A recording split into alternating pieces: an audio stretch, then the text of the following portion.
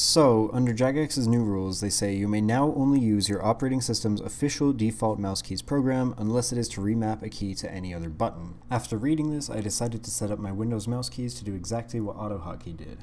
My current mouse key settings are max speed and max acceleration, as well as hold control to speed up, and my Windows cursor speed is set to the 4th tick. With these settings, when holding control, the mouse will move up or down by one inventory line.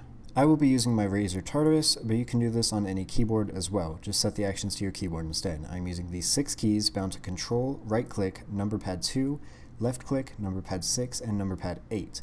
But again, these keys can be bound to any key, it doesn't really matter. This is very easy and simple to use. Just hold Control, then press right click, 2, left click to drop an item.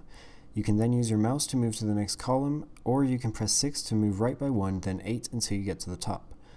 Pressing 6 does move you slightly less than one inventory line, so you need to start with your cursor on the right side of the left row of items in order to make it all the way across. Here's a video of Windows mouse keys in use to drop an entire inventory of pure essence.